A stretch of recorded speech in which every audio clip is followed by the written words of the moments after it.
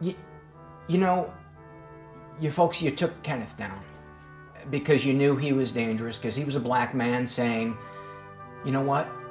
Black people have been in power long enough. It's time that white folks let their voice be heard. You know, so what? He was Secretary of State who happened to be running for governor and in charge of the election board, you know?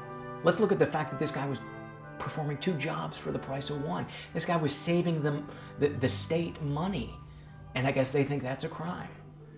So I suppose by that logic, we should find all the budget grocery stores and put them in Guantanamo Bay for saving people money. It makes no sense to me. I don't know the next time we're going to get a black man who's well-spoken and willing to stand up for the white man and say no to the poor people. You've had your time. You've been in charge long enough. That man's destroyed. He has no political career. You know, what do I tell him now when he wants to see me socially? And I have to tell him that I can't be seen with him.